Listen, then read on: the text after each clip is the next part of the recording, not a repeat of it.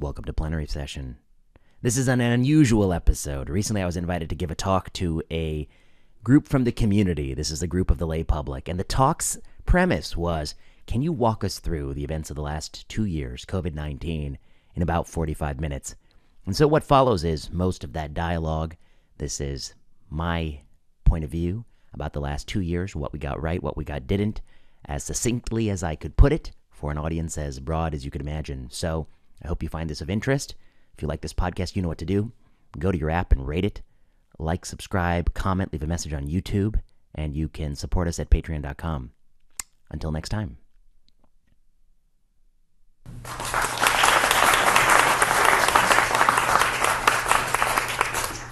Thank you so much. Thank you for that kind introduction. And, I don't know if it'll live up to all the billing, but I jotted down some notes for what to talk to you all about. When I was approached to talk today, I was kind of given sort of a broad coverage to really kind of walk you through, I think, the events of the last 2 years in 45 minutes. So I hope I can try to do that, at least some of the broad strokes. But I guess I will say my only real disclosure, which is I approach all of the questions about COVID-19 from my biases, which is I'm a practicing clinician. I've had patients get sick with COVID-19. I am a researcher, and I do research on the quality of medical evidence. And I'm also a student of medical history, and so I know that throughout history, lots of people came along, very bright people from the top institutions, who are very, very confident that they knew the perfect answer, the perfect solution. But so often, they were mistaken, and that what they were endorsing turned out not to work exactly as they wished. And so that's my bias as I approach sort of the events that occurred. So I thought I'd walk you through. There's several big categories I want to hit on. I want to talk about schools, and I think schools is, I have called it the greatest domestic policy failure in the last quarter century. And I think that the schools issue and closing schools, particularly at young ages, will be an intensely destabilizing event, both for health and also political stability. I'll talk about masks and walk you through some of the data there and some of the changes. I'll talk about vaccines. I'll talk about the situation we're in now after vaccination. What is our goal? What are we trying to do with our policy? And then some things about restrictions broadly, what's going on in Shanghai. But I wanted to start by talking about the early events, December 2019 and beyond. So I'll start there, early events, and then we'll try to hit schools, masks, vaccine, and restrictions. So the early events, I remember, the first time I became concerned about COVID-19, it was a New York Times story where they showed satellite imagery of Wuhan, and the Chinese government erected a new hospital in 2 weeks. And so I thought to myself, they're building a hospital in 2 weeks, something is going on. You don't build a new hospital in 2 weeks unless there are a lot of people suddenly very ill and you're hitting healthcare capacity. So I thought to myself, this is likely to be a very real and significant event, and I was concerned. The next thing I noticed, from December of 2019 until February of 2020, if you turn on CNN and you look at these same people who are commenting today, the exact same people who've written the op-eds for the last 2 years, they have all made an appearance where they said, don't worry about COVID-19. They said it's less deadly than the flu. In fact, the flu has killed 40,000 people this year and COVID only killed 9 people. So COVID, we don't have to worry about COVID. Flu is a greater concern to us. There's a sort of thinker, Nassim Nicholas Taleb, who talks about fat tail probability distributions, and what's his thinking? He says that sometimes people say, more people die in a swimming pool than from terrorism. So you should be more worried about a swimming pool than you should be about terrorism. Let's put the risks in perspective. But Taleb's point is that risk is both the average, how many events happen per year, but also the potential that at any moment something very, very bad could happen. And so we know how many people drown in pools per year. It's going to be roughly that number every single year. It's not going to go 100 times or 1,000 times different in the next year because we're not building 1,000 times more pools. But we don't know that about terrorism. The right terrorist act, the nuclear weapon, it could be cataclysmic. And so terrorism, even though the average events are low, doesn't mean you shouldn't worry about the extreme events. And I think that was always true with respiratory viruses, that you can't compare COVID-19 to the flu because you don't know it has the potential to be a global cataclysm. And in fact, that's what happened.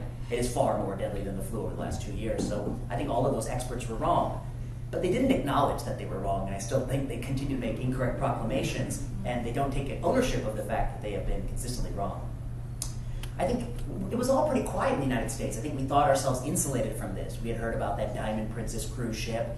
Trump famously said, don't let them off the cruise ship because it's going to double our numbers on land, and so we don't want to double our numbers, even on a cruise ship. And I think many people were sort of living in the idea that it cannot affect us. But then in March, early March, Imperial College London put out a report, and their report was a modeling exercise. And the model suggested that if unchecked, 1 million people would die within the first few waves of the pandemic in the United States. And that, I think, woke up the policymakers, that 1 million deaths was unprecedented.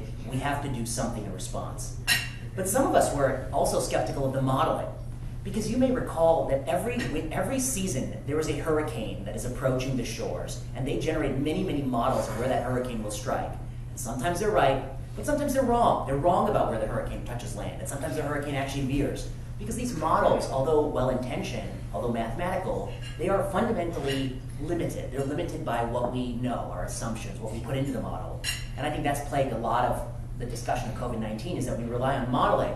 We'll talk about masking. People talk about how, models suggest that if everyone did this, it will work so perfectly. But modeling is not reality. Reality is messy. People don't always do what you think they do. They don't behave the way you want them to. And of course, you have to accept that. That's who we are, we're people. So anyway, I thought the Imperial College London report was probably an overestimate. The other thing that happened in the early weeks of 2020 was we had witnessed that China actually was able to lock down a city. If you would read pandemic guidance from the Bush administration, George W. Bush was very concerned about the potential for epidemics. He commissioned a number of reports and a number of researchers to look into this. Lockdown was never on the table. It was not thought to be acceptable in a liberal democracy. It was not thought to be something we could even do. Even in a flu pandemic that would ravage young ages, it was thought that we could never lock down the society. People would not comply. They would revolt. You couldn't keep them in their house. And then the other thing, but I do think that the events in Wuhan, that Western policymakers witnessed an authoritarian regime lock down their society, gave us the clue that, well, maybe it's possible, gave us the inspiration. On March 17th, a professor at Stanford, John Ioannidis, famously wrote an essay critical of the lockdown. And I think he's been maligned in a number of ways. And I think if you go back and read his essay, what he was saying was a couple of things. One, I don't know how bad this is going to be. It could be very mild, it could be horrific. I think he outlined both possibilities. And I think, but people criticize him and say, oh, he thought it was going to be mild. I think if you read that essay, he also had some upper bound estimates that were very high. He also said that if we lock down society, he writes, quote, unintended evolutions may occur. Civil instability, war. He alluded to these possibilities. I think by the summer of 2020, we had seen wide-scale protests in the streets over George Floyd. Now, of course, that is a noble cause. I think we all are opposed to racism. But to what degree were those protests also fueled by, I think, people feeling some pent-up anxiety about being kept in their house for so long and wanting to get out on the street? What about the war in the Ukraine? Is that some degree linked to COVID-19, an opportunity that Putin has seen? I think John may be right that unintended evolutions may yet occur, and school closure may create the greatest unintended evolutions. Lockdown was not precedented, it never happened in human history. There was no data really that it was going to be effective. I think that was a hope. And people always say, well, if we didn't lock down, we let people go out to work, it would have been way worse, obviously. But I think that's a misconception, because in science we call it the counterfactual. And Philip Rothbard wrote a book called The Counter Life, which means, like, what would have happened if we didn't do this? If governments didn't tell you to stay home and didn't make laws that suspended businesses, what would have happened? Would we all have gone around like it was nothing? I don't think so. I think humans will voluntarily change our behavior a great deal. We have cell phone tracking data from a number of cities with or without lockdown. Behavioral change is dramatic. When you see cases going up on the news, you stay home, especially if you have access to money, a nice house, those sorts of things. Lockdown it's the delta effect, it's the extra effect beyond your natural behavioral change. And I think that effect might fall predominantly on marginalized communities, on poorer populations, on people who actually need to work, bus drivers and people who are working in jobs where you just can't do it on Zoom. And that's the last thing I want to talk about, Zoom. This pandemic response was wedded to the rise of big technology. If we didn't have Uber Eats and Amazon Prime and Netflix, if we didn't have Zoom, it wouldn't have happened. There wouldn't have been lockdowns. I'll tell you why. If you didn't have Zoom, you would have seen all of the employees at major firms who are white-collar employees, they would be probably facing layoffs. They couldn't come to the office, and there would be no reason to have them around. And if you tried to lay off that many upper middle class people, there would be severe protests about that. You're not going to get away with doing that.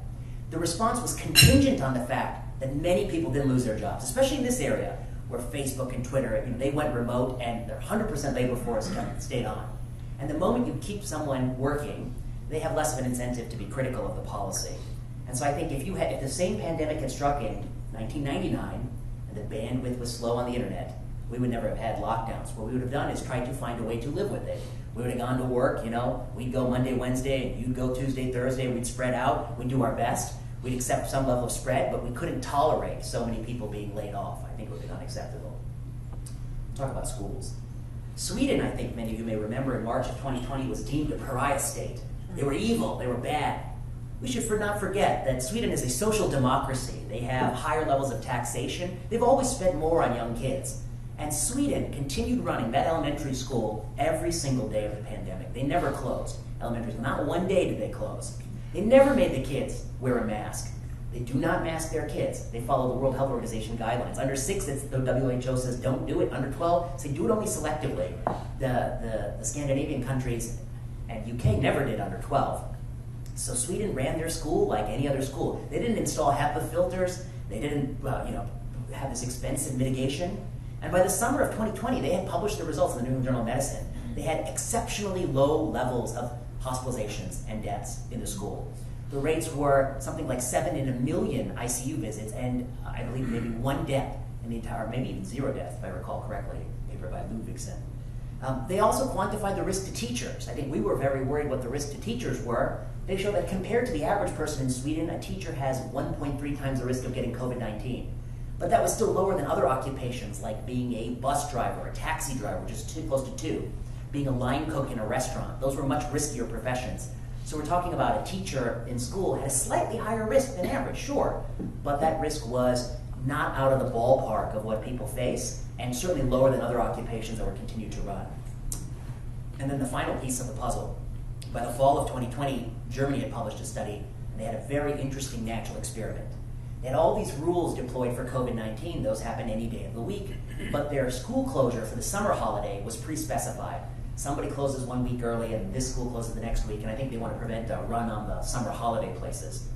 And they've had this long standing. So you can actually, using Germany data, disambiguate the role of schools in spreading the virus from the role of the other mitigation efforts. And what they found was no statistically detectable effect of opening or closing schools on viral spread. That this did not appear to be driven by children, in contrast with other respiratory viruses like influenza. So I think by the fall of 2020, there was sufficient evidence that closing schools will do nearly nothing to improve the COVID outcomes. And we also knew that they would do a great deal of harm to keep closing these schools for the kids. Because we know that schools are the last tattered rope ladder of upward mobility left in this country. And by closing schools, you're going to be condemning children to a totally different life. I mean, there will be dropouts from the labor market, there will be increases in teen pregnancy, there will be increases in gun violence and depression and anxiety, and all of these things have since and continue to bear out. There's still millions of children who are lost. Nobody hasn't been in touch with them since the original school closures. They could be the victims of abuse, sexual or physical abuse, and schools were the last place where they could have that detected. So I think school closure, which by the way, so Sweden didn't do it at all, but other countries in Europe did it very briefly. Switzerland, 6 weeks, and they were up again open. What did we do in this country, especially in this area, especially Berkeley, especially Los Angeles? We're 18 months of school closure. We were the worst. We are the people who were supposed to take the most serious, but what we didn't take seriously were the harms to children from school closure. And the guy in Florida, who is such a bad guy apparently, he was good about it actually. He got people back in July against the advice of experts like Fauci. So I guess that's what I wanted to start with, that I think that there was an error initially. That error was not taking it seriously enough. Some people say that if we'd only locked down hard for 2 weeks, the virus would go away, that sort of thing. I think there might have been a window of opportunity for that, but by February it was closed. You're really talking about a December 2019 response. And we see that they're trying to do it in a city of 27 million right now in Shanghai, and I don't think they will succeed. I think they will be obliterated by the virus eventually. So we'll come to that. Let's talk about masks. The prior body of knowledge and the WHO guidance and CDC guidance in March of 2020 was against the advice of community masking. We had done at least 10 randomized control trials. They had all shown very equivocal effects in healthcare workers. There were studies that were done in college dormitories. It didn't appear that asking people to mask slow the spread of other respiratory viruses, and so the consensus was do not recommend people do it. There's a difference I want to clarify. If you wear a fitted N95 perfectly, and by I mean fitted, You gotta close the gap at the nose and close the gap at the chin. And if you wear it perfectly, I'm 100% confident it's a highly effective product. You don't smell anything, and there's no virus that can enter that mask, you know. I think that it's very protective. But a mask mandate isn't you wearing the right mask perfectly. It's asking people to participate in a social and behavioral experiment where they wear the mask as they see fit. And you know, I was just on the train, you're supposed to wear the mask. Everybody got glue on their chin, and some people's nose pops out. And what about the quality of the mask that we're recommending? In this country, we have only ever mandated from governments, you know, hospitals have been different, but governments have only mandated the minimum requirement to this day is a cloth mask. When you ride an airplane, what is the most common mask you see? It's a cloth mask. I'll tell you about the data for that, but the data was at the time, in early 2020, we knew that was an ineffective mask. It had never been effective. And to this day, we now know multiple studies show it's an ineffective product. So I really puzzle with the fact that where everyone wants to die on this hill, and I'm also not an I'm also not somebody who thinks that it's, you know, it's so dreadful. I mean, it's just something you do. I wear pants too, you know, it's no big deal. But, you know, it's no big deal, it doesn't bother me, okay.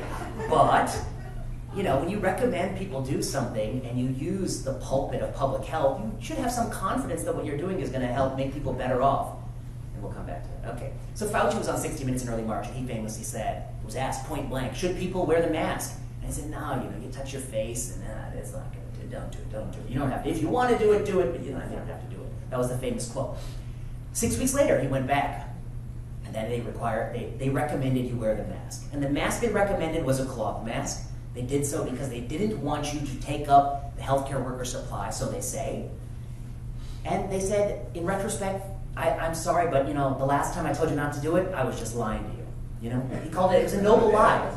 I lied to you because I didn't want you to go out there and grab the healthcare worker's mask. I don't want you to take those up. They really need it. You know, you don't need it that bad.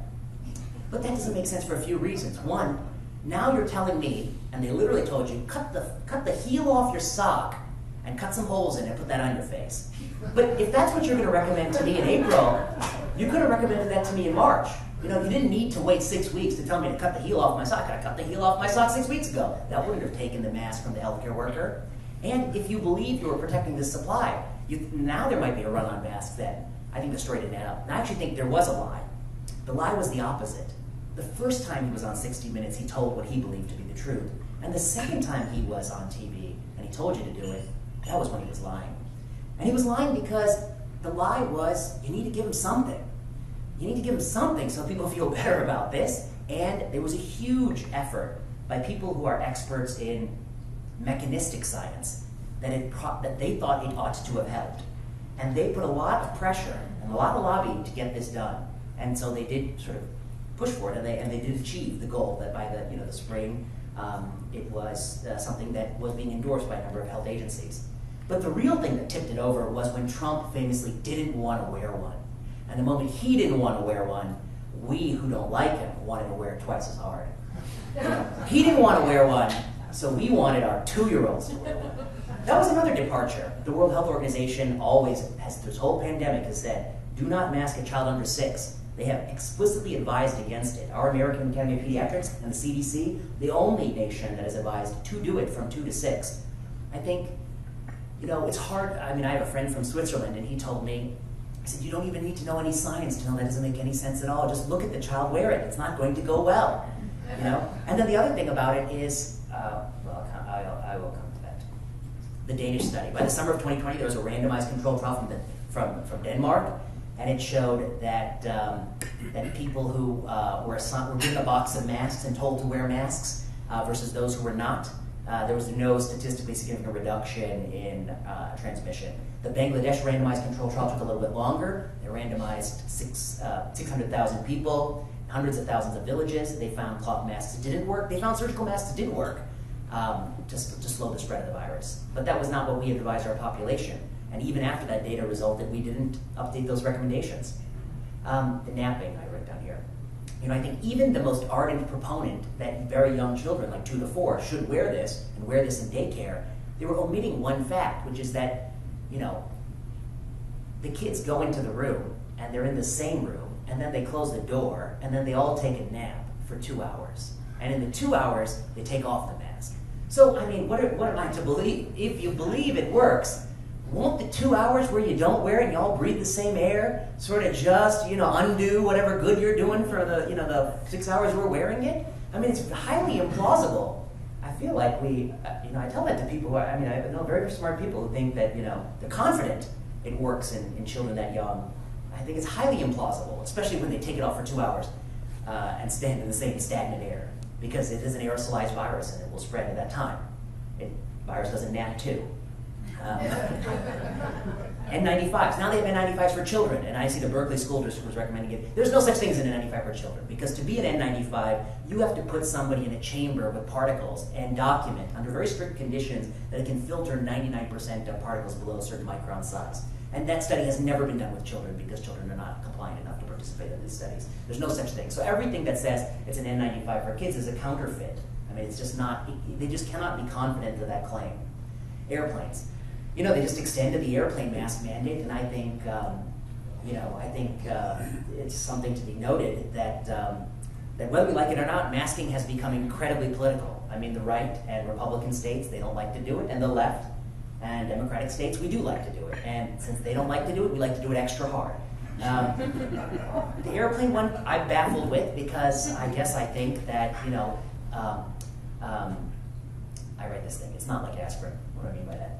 A behavioral intervention is not like taking a pill. If I tell you to take aspirin or a blood pressure pill, you take that blood pressure pill today, it's going to lower your blood pressure so much. 2 years later, I give you the same blood pressure pill, it's going to lower your blood pressure.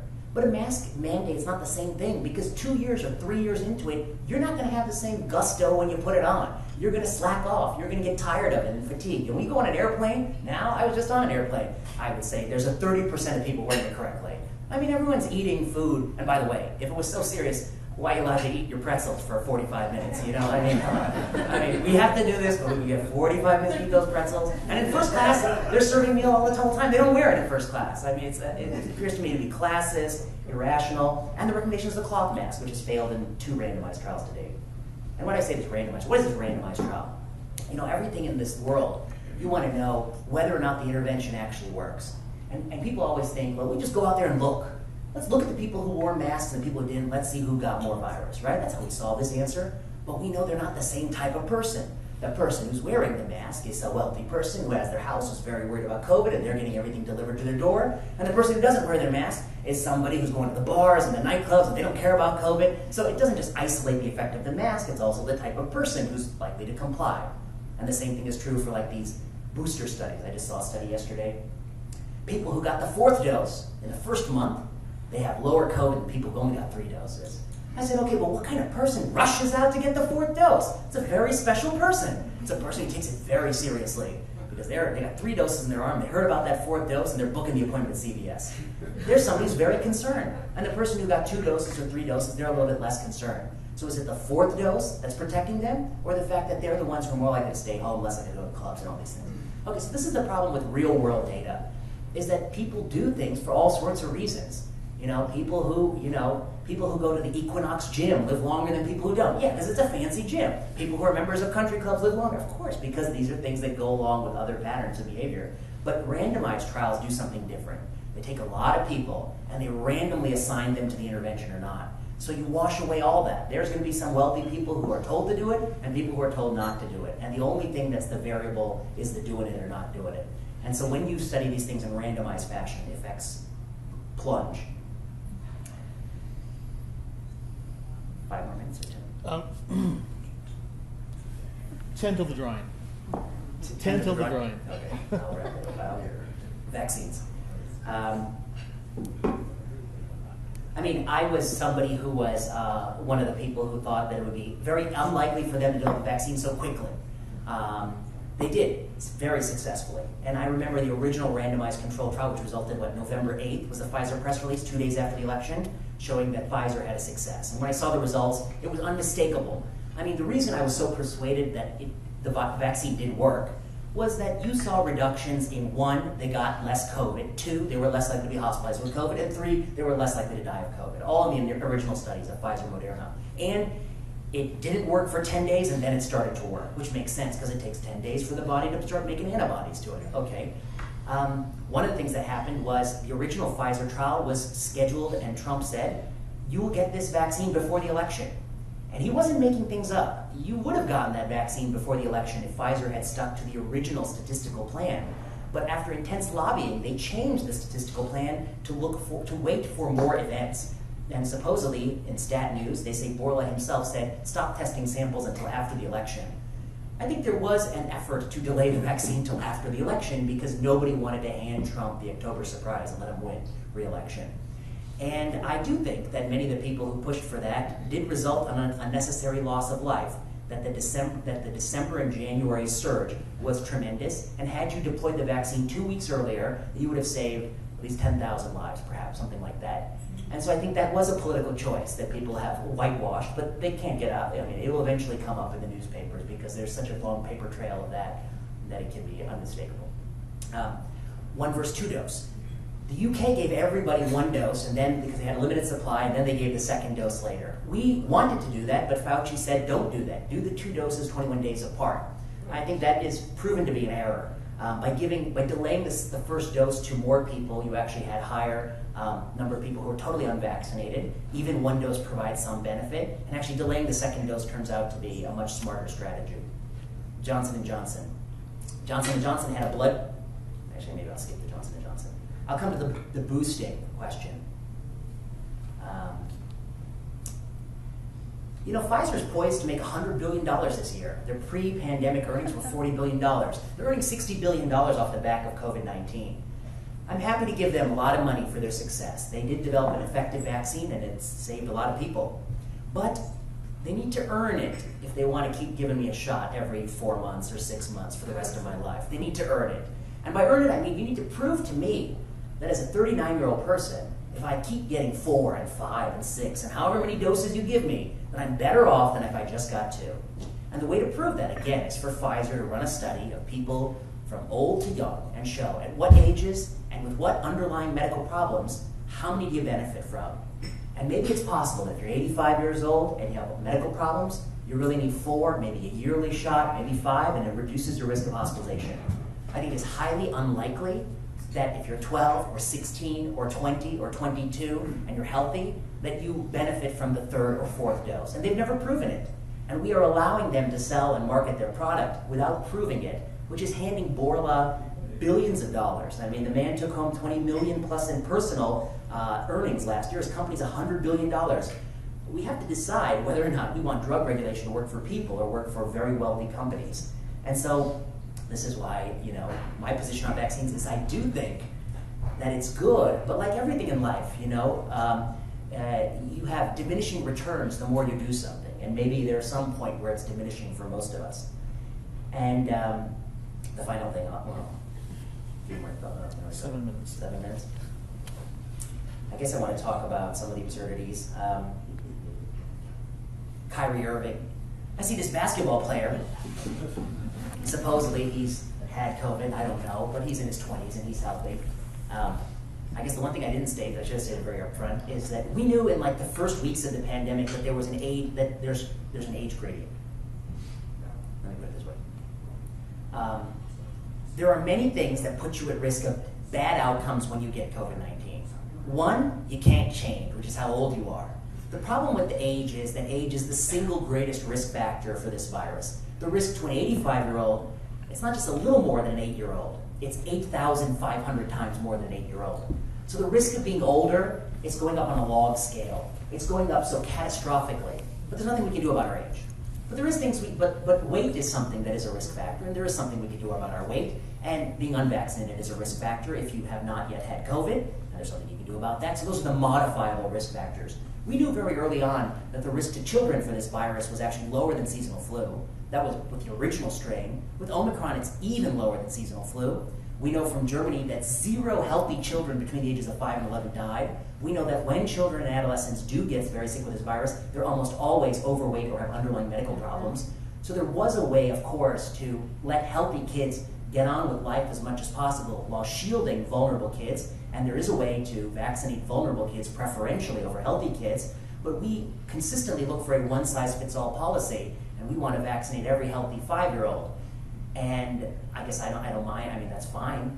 But I know parents that are like not letting a 5-year-old play on play dates until they get 3 doses, or if you would have let a 5-year-old play on play dates in 2012 in the winter time, that child was at greater risk of seasonal influenza than the child is today of COVID-19. So we're holding these kids to like an impossible safety standard that we've never held. If you put a kid in a car and drive 700 miles, that's the risk of a child of getting COVID-19. They could be in a car accident 700 miles. So, but we don't think twice about driving from here to Los Angeles or San Diego, but we do think a lot about COVID-19. We have a sort of irrational fear at the young.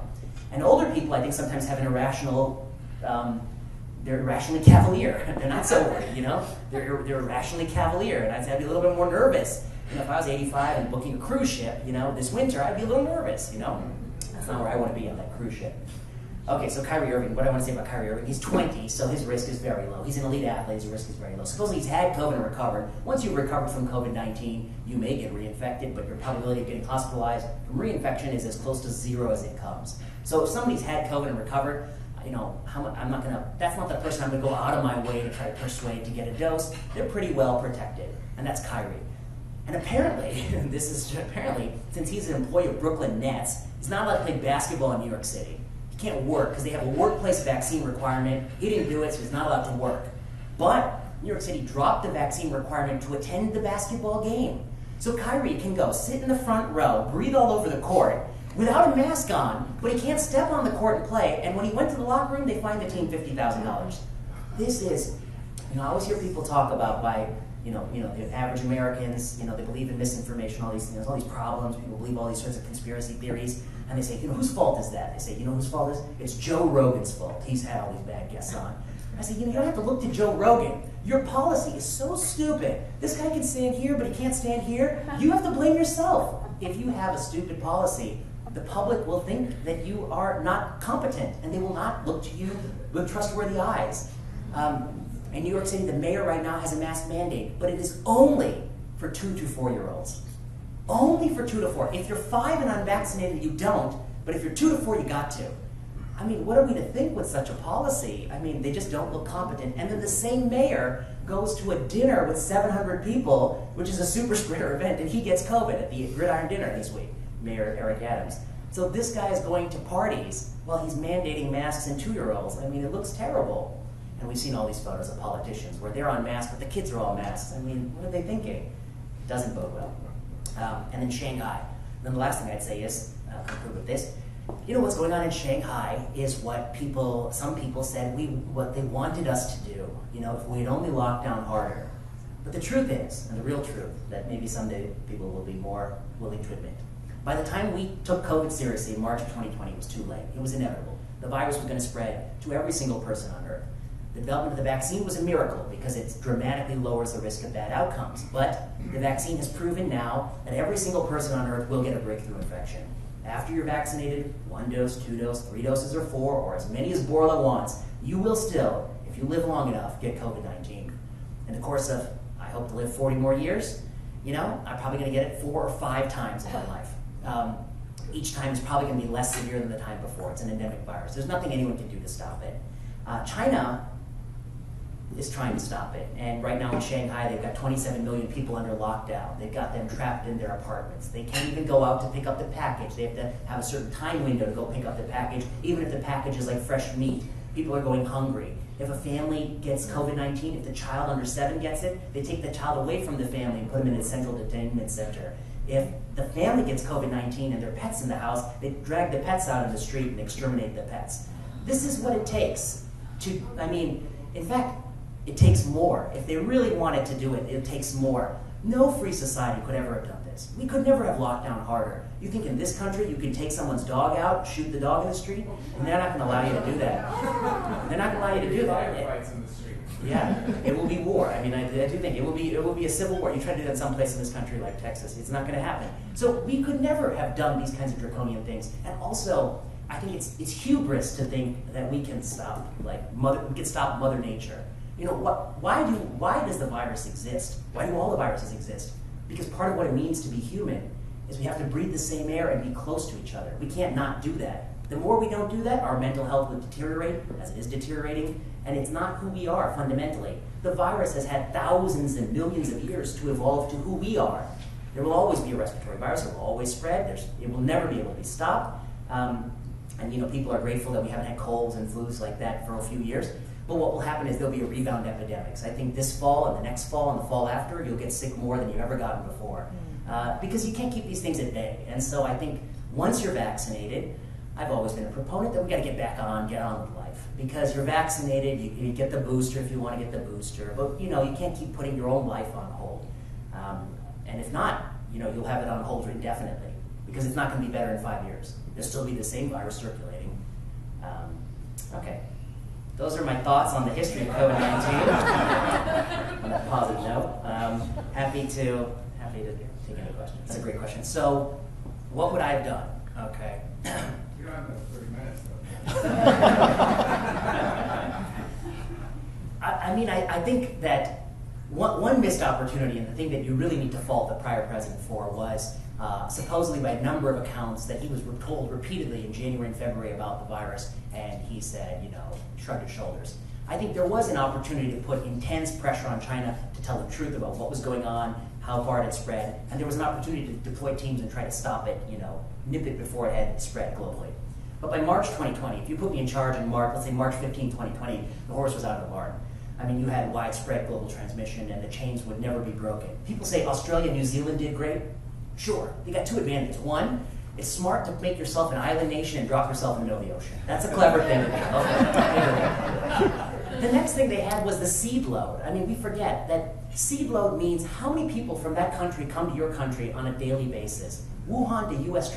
visitation and Wuhan to Europe was so high that by the time you got to March 2020, there were so many different people who had it, there's nothing you could do that would prevent some of those clusters from growing. But Australia and New Zealand, they probably had very low seed loads, so they could lock down and really suppress it. I think we missed that. I think what we should have done differently was, and I hate to say this, not hate to say this because these people got a lot of grief. The people who signed this thing, Jay Bhattacharya from Stanford and these scientists who people were very critical of, where they said we need focused protection of older people and we need to sort of encourage young people to get back to life. I think eventually history will vindicate them as having been correct, that we actually screwed up horrifically with older people. You remember Cuomo took people who were sick with COVID and put them in nursing homes. By force of law, they had to go back in the nursing home with COVID, which is like sending a cruise missile into a nursing home because it decimated the nursing homes. But that's the exact opposite of what you wanted to do. You should have put nursing homes on very strict precautions. People who worked in nursing homes should have been assigned like 1-week shifts. You come to work for your week, we test you, you live there on site, we'll build like a building next to it to house you, and at the end of your week you go back to your life, we'll pay you handsomely for that because the nursing home people are so vulnerable. And the early few waves, 40% of deaths were in nursing homes. So I put all my energy there. On the other side, the schools. The more you close schools, the more you create panic. You really created panic because people worry about their kids more than they worry about themselves. But the risk to children were always lower than seasonal influenza. And in the United Kingdom, they actually reopened schools in 6 weeks, and before they got the vaccine, they have 95% of those kids have antibody positivity, meaning that they got it, they don't even know they got it. So those kids already got it, and then many of them are already immune in the United Kingdom. We closed, we have lower antibody positivity, but pre-vaccine, we're still 50%. 50% of these kids have gotten COVID and recovered, many of whom, perhaps the majority, you don't even know, because kids get it, it's so mild, it's like they didn't have anything at all. I think closing schools was a catastrophic error, and it was an error that some people saw through, for better or worse. And to be perfectly honest with you, I'm a far left progressive. I was a Bernie Sanders supporter, before the pandemic, but I think it was the Republican governors that were right. DeSantis was right; he reopened schools in April, May, and Texas was right. And then we in California, we were totally wrong, and we're gonna pay the price. I think we're gonna really pay the price for that error.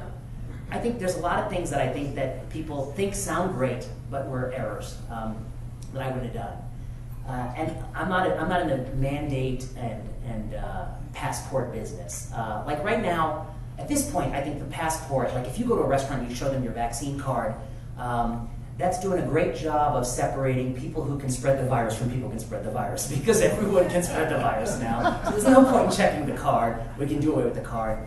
I think when Biden decided to fire healthcare workers and put pressure through that, I think that was a bad decision, because there was already a certain trajectory of people being vaccinated. It was growing by the day. And if you implement a mandate, you might change that trajectory. I estimate maybe 2 to 3 percentage point change. You'll change it in people 18 to 64 more than 65 to 90. Because 65 to 90, they're not in the workforce. You can really only sort of get working age people, but that's not where your focus should be. And in exchange for increasing it maybe 2 percentage points, you'll displace maybe 1 in 1,000, 1 in 10,000 people will be fired from their job. Those people will be very upset and, you know, and a political liability, and they will come back and they'll never be happy with you for, I think, the rest of their lives. And I think we still haven't seen the full brunt of what those harms will be. And in America, people don't like to be told what to do. And, you know, I just don't think they do. And I think you should use that power very sparingly. You should use mandates very sparingly. Right now, we have a number of legislation in California. It's pending to, you know, mandate this vaccine for kids to go to school.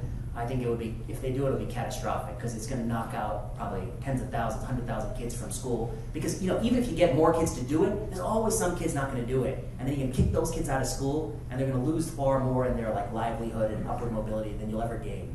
And so I guess, you know, I don't have all the answers, but the two things I would have done was I would always get a table full of people where half the people disagree with the other half. You know, I think you always have to have a table of rivals when you make these kinds of choices. And I think I don't see that with the, you know, with either administration. They all got people who agree, and the people who don't agree, they get pushed out. You need to have people who disagree because nobody knows the answer for these things. And then the next thing I do is I think you should always tread lightly and realize that human beings have always thought we can improve upon our condition, and very often we shoot ourselves in the foot. And so I believe a light touch on some of these things.